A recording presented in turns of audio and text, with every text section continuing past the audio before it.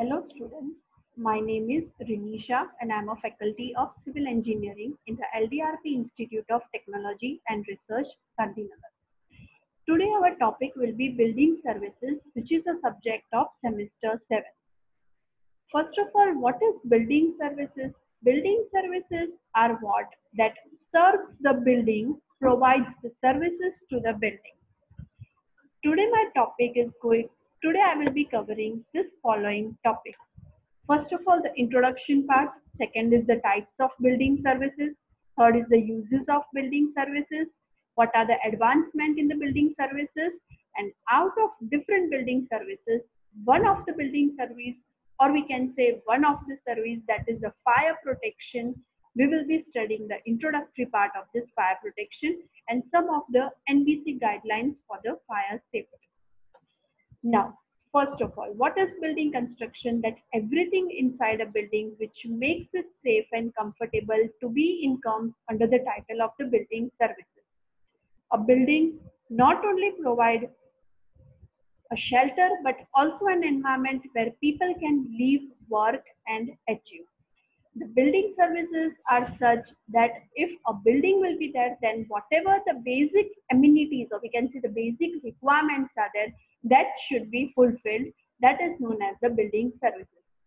Different building services are there like energy supply in the form of gas, electricity or any of the renewable resources, heating and air conditioning, water drainage and plumbing, natural and artificial lighting and building package, escalators and lifts, ventilation and refrigeration, communication lines, telephones and IT networks, security and alarm system, fire detection and protection, anti-termite treatment, damp and waterproofing treatment, and green building provision. All these services are to be required if any of the type of the building is being constructed. The basic requirements are the energy, heating and cooling, water supply, proper drainage system should be there. The plumbing system should be there. Plumbing systems include the pipelines of the water supply and the drainage. And some of the high-tech facilities, or we can say the additional facilities, are the security facilities should be there, alarm systems should be there. And nowadays, as we know, the green building provisions are to be followed. If a building is to be constructed, then there should be some of the green building provisions which should be followed in a building. Now, what are the different objectives of building services? First of all, to provide the comfortable living to its occupants, to provide safety to the occupants. Whatever the building services are being provided, they should not only provide the comfortable living, but as well as the safety, and it should be user friendly. Improve the efficiency of the users, provide protection against weather changes, for example, heating and cooling system in a building, maintain health of the occupants, improve functioning of a building, maintain ventilation in a building, preserve air quality in a building, and increase life of a building. For example, the building life can be increased by providing proper anti-termite treatment, proper dam proofing, waterproofing, etc. To provide water supply, sanitary services, electric supply, communication services in a building. Also to improve the living standards of the occupants. All these are the objectives of the building services. If we provide any of the building services, then at least they should be fulfilling this all objectives. Here you can see that there is an image which shows most of the building services inside a building. Different lightning and connections are there. Some of the fire alarm systems are there for fire safety. The security purpose are there for the security or the access control we can say. Then we have proper communication facilities are there. The environment, the health of in a building can be improved by providing proper ventilation. Environmental controls are there. It can be visible. The building can be designed by providing the green building resource provisions. Water management are there, and some of nowadays we know that some of the buildings also have the smoke detection, automatic smoke control systems are there. The access controls are there, that for example, if we have a residential building, And whoever are residing inside the building, they have a proper access code, so by which only they can enter to the building. So all that are for the security purpose. So all these services can be included in the building services. Now, what are the various uses of building services? First of all, the plumbing. Plumbing in terms of the water supply or the gas supply, the proper pipelines, the proper networking, electricity, gas supply, HVAC system, that is heat ventilation and air conditioning system for the weather changes of the outside. If the weather outside is cold, then they should be providing proper air conditioning inside. Fire protection systems are there, fire safety measures has to be taken. Also sometimes fire extinguishing systems have to be installed. Transportation system, transportation in terms of the passengers if we consider, or the people. Vertical transportation can be provided by the lifts or the staircase, and horizontal can be provided by providing proper access to the system. Communication services are there, proper telephonic services, cable lines should be proper, networking system should be proper. Security services can be there, security from any theft we can consider, the CCTV cameras are there, or security in terms of the maintenance of the building, anti-termite and waterproofing treatment. Nowadays, the new concept in building services are being included, that is the rainwater harvesting systems are being included. Whichever the new building are being constructed, they are providing the rainwater harvesting system. Green building provisions they are following, and some of the integrated building management systems are there. Now, out of all these building services, today we will be continuing with one of the building service, that is the fire protection. Fire can happen because of three reasons, that is air, heat and fuel. Air means in terms of oxygen, that if proper oxygen is applied, then it can result in a larger fire. Heat in terms of the energy, if smaller materials are there which can combust easily, if proper temperatures is being provided to that material, then they can ignite faster. The fuels are considered, fuels can be in the three forms, solid, liquid or gaseous forms are there. Some of the oils, if we consider some of the petroleum, diesels, varnishes, all that can result into the fire. Now, when the fire becomes the hazard for us, if we preserve the carelessness, then it can result in the fire. Now, what are the basic carelessness means that we can say we are observing in our daily life? So some of the carelessness, like discarding the ends of a cigarette, matches and tobacco in an unauthorized places, indifferent maintenance of machinery, including overloading and under or over lubricating of the bearings. We know that sometimes whatever in industry if we consider, then some of the machines are there which are not being proper lubricated. So that can create the friction on it, that can create the fire. The sparks can be sometimes results into a larger fire. General indifferences to cleanliness, incorrect storage of the materials are there. If some of the toxic materials are there or some of the combustible materials are there, if they are not stored by proper means or by proper prevention, then they can result into the fire. Faulty workmanship and inattention to electrical installations are there.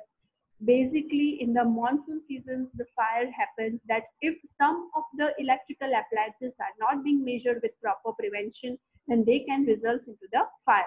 Unapproved equipments and layouts, inattention to persons concerned with inspection and patrol of the premises under their jurisdiction, inattention to the fire regulations. Now, the fire hazards are basically of the three types. First is the personal hazard. Personal hazard is the possibility of loss or damage to the life referred as a personal hazard. Permanent importance and requires the provisions of liberal designs and safe exit routes. Personal hazard sometimes may result in the death also. Internal hazard. Internal hazard is possibility of fire occurring and spreading inside the building itself. If in a building, if we have some combustible materials and if they ignite, then they can result into the internal hazard. exposure hazards are what? That possibility of fire spreading from an adjoining building or from across the street or the road. If the construction of the buildings will be such that two buildings are adjoining to each other, and if in some cases one building catches the fire or it has a fire hazard, then if preventive measures are not taken, then it can spread to the other building also. That is known as the exposure hazard. Now, generally the fire is calculated in the terms of the fire load. Fire load is what amount of heat in kilocalories which is liberated per square meter of floor area of any compartment by the combustion of the contents of the building and any combustible part of the building itself. Fire load is the amount of measuring the fire in kilocalorie per meter cube. How much fire has been transported or how much fire has been spread in a particular area because of some combustible amount of combustible material present at that place. Based on the fire load, there are some Indian standards which have classified into three categories like low fire load, moderate fire load, and high fire load. Low fire load, which is having the amount of 2,75,000 kilocalorie per meter cube. Generally, this type of fire happens in the domestic buildings, hotels, offices, and such type of buildings. Moderate fire exceeding 2,75,000 kilocalorie per meter cube, but below 5,50,000 kilocalorie per meter cube. This can happen in trading establishments and factories. High fire load, they are value between 5,50,000 kilocalorie per meter cube up to 11 lakh kilocalorie per meter cube. These type of high fire can happen in the go down. Now, some of the codes are being there, revised versions of the NBCs are there, which has us fire safety guidelines. As we can see that these are the different terms, these are the different NBC revision years which have been revised in a particular year and which has some guidelines regarding the fire safety or fire prevention. Also, some Indian standards are there on the fire system design. So these are the different codes of the Indian standards which has a practices for the fire safety in a building.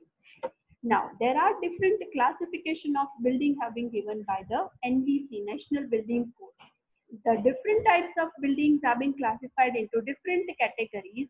And as we know that the J group are there, it includes the hazardous buildings which are liable to explode or has a highly combustible material.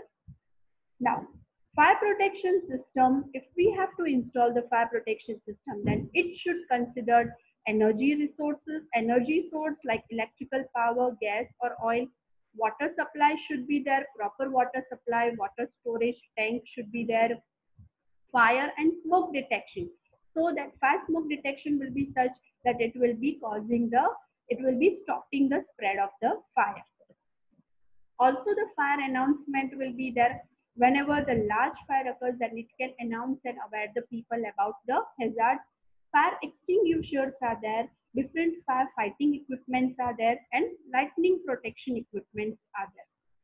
Now, different classification of fires has been given based on its combustible rate. That is class A, that is ordinary combustion, that includes the paper, cardboard, wood, etc. normal materials which are present in a building. Class B, that is the fire involving the flammable liquids such as oil, solvents, petroleum products, etc., paints, varnishes, etc. All these materials are classified in the class B, flammable liquids. Class C, that is circuits, electrical equipment. If we consider the faulty electrical equipment like overloaded circuits are there, fuse box, damaged wiring, and defective switches can lead to this type of fire. And class D fire, that is involving the combustible metals such as magnesium, sodium, zinc, titanium, etc. So these are the different classification of fire based on the combustion or based on the types of the different materials. Three principles of fire extinguishing are starvation, smothering, and cooling. By adopting these three principles, we can reduce the fire. Different fire detection and alarm systems are there. see, as we can see in this picture, the different fire extinguishing systems can be installed. The firefighting systems can be installed in a building. So if we consider any building, then the sanctioning of the building construction and approval of fire safety standards in a building, a few basic requirements specified in the NBT has to be met. So I hope now everyone is clear with the basic introduction of the building services and the basic introduction and the precautionary measures of the fire safety. So these are the different references. So thank you everyone.